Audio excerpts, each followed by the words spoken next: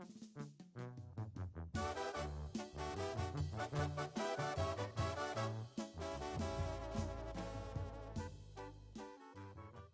96.3. Very good morning to you. And today estamos dedicando nuestro día a special homenaje para la diva de la banda, Jenni Rivera. And just a few minutes ago, we talked about something that really just pissed me off. I almost fell off my chair.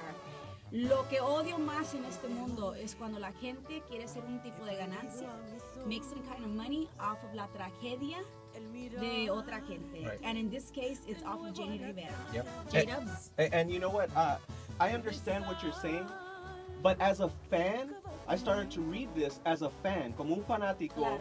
I would actually like to do this. Now, this guy has created un tour. It's called the Jenni Rivera Tour. And mind you, that's all we're going to say about this guy, not the name or how you can find him, because No. although you are interested in the tour, I'm not. Muchos de los fanáticos de Jenni Rivera already know them because on their Facebook they talk a lot of noise because how dare you do this.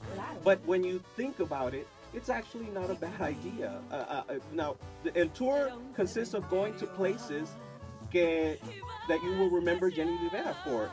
Like the first place, they sends you to Polytechnic High School. Now, mind you, you're on a party bus. So, te vas en un party bus, and you start off at Polytechnic High School. You go and you find out where she went to high school. Matter of fact, she went with Snoop Dogg and Cameron Diaz. Were there during the same time that she was in high school. Y de ahí se va.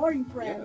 And from there, the party bus goes con Jenni Rivera fans to the Cintas Aquario headquarters in Long Beach. That's Jenni's dad, Pedro, started releasing cassette recordings from there. So Cintas Aquarios is still around, and you could go there, and that's actually la disquera del señor, del papá de Jenni.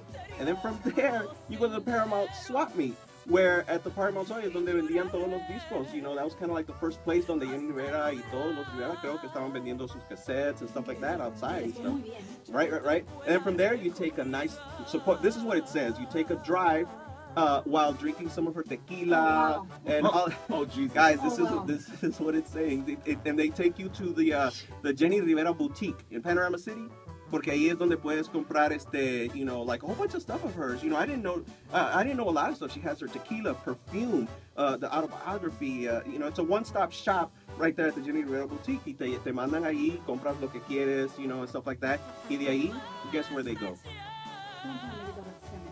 Exactly. Se van al All Souls Mortuary. Llegan Just pretty much pedos to the cemetery. They start in Long Beach and they end in Long Beach, going to different places de Jenni Rivera, and they end up at the All Souls Mortuary. That's when the Rivera family returned from Long Beach from Mexico with Jenni's remains. That's where she is, you know, and so you get to pretty much end it and pay respect and stuff.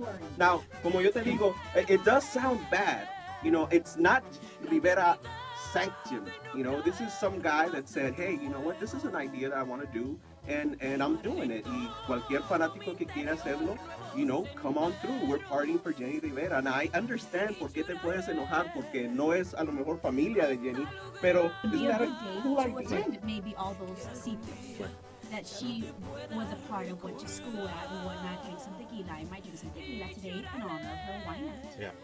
Pero para hacer dinero, una ganancia, right, and do this like on a day-to-day basis. Like, ¿por qué? At the end of the day, we gotta let her rest in peace. Yeah. You know, at the end of the day, we gotta let her go. And I think that's how she's gonna live on the most with us. The day that we just let her go. Yeah.